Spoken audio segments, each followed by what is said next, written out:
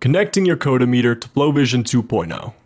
Each package comes with your CODA meter, a quick start guide, and access to Alicat's graphical user interface, FlowVision 2.0.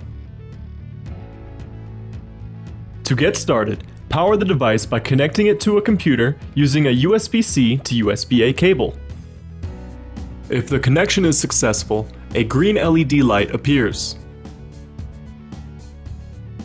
First, click the device's icon located on the top left side panel. Next, click the green plus sign. Select Wired.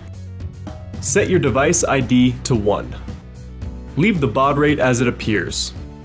Click the COM port box to specify which COM port your device is attached to, then click Confirm. There is an option to add a custom name if you prefer. Click Add. If the connection is successful, the device appears as an entry under the device's module.